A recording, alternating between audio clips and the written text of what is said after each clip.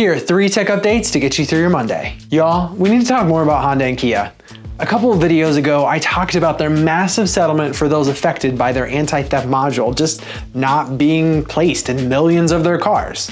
Well, now over 90,000 of its vehicles may just spontaneously catch fire. The automaker is recalling 92,000 US vehicles due to an electronic controller in their oil pumps, which can overheat and cause fires. Until these vehicles can be serviced, they're asking owners to park their very expensive vehicles outside and away from structures until the replacements can be made. This recall specifically affects the 2023 Tuscan, Sonata, Elantra, and Kona vehicles, and as well as the 2023-2024 Palisades for the Hyundai end.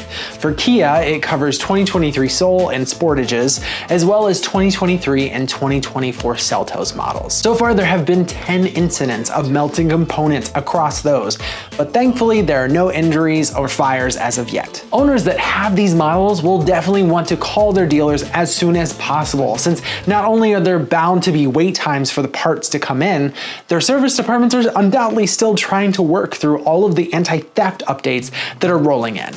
What a time to own a Kia. For those of you that might have missed the live stream last week, Pokemon had a Pokemon Presents live stream, which was super anticlimactic. Here's everything that was announced. Pokemon Path to the Peak was announced, which is an animated series that focuses on the trading card game. The first episode aired during the start of the Pokemon World Championships last week. We also saw a new trailer for the upcoming Detective Pikachu game, which is set to arrive October 6th on the Nintendo Switch. Pokemon also announced its upcoming animated series, Pokemon Horizons, and gave us the first look at the Paldea region and some new characters coming to the show. There's no release date for the series as of yet, but those that are too eager to wait can watch the animated web series Paldean Winds, which comes out September 6th. The team showed more footage of the upcoming Scarlet and Violet DLC, as the first expansion, the Teal Mask, is set to release in just under a month now.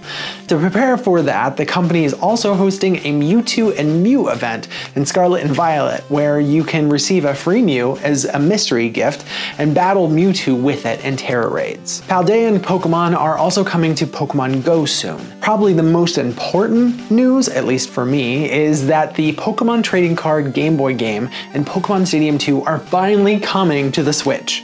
By that I mean they're already here, and I've played them a lot, and you should too. The trading card game was pretty great for a Game Boy game. And finally, a settlement against Apple over throttling older iPhones may come closer to a payout soon, as a judge denied objections against the offer.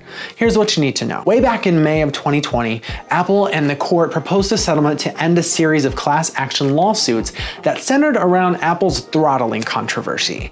This entailed the company backing features into the software that would knowingly cause slowdowns of older models, as well as the battery life taking a significant hit by it. All in order to get you to update to the latest and greatest iPhone. Am I right? After years of internal struggles, the court has denied Apple's appeal, which will pave a path for payouts to begin. Now, this doesn't mean that it's going to be immediate, since it will still need to have certain time periods for people to fill out claims and others to object, but progress is progress, right? Apple is set to be paying out between $310 and $500 million, with the average compensation per claimant being around $65. I will have more information later on when they do have an official ruling and where to fill out a claim so you can get your cash. That's all I have for now. Hit the follow button, friends, and I'll see you back here for some more tech tea.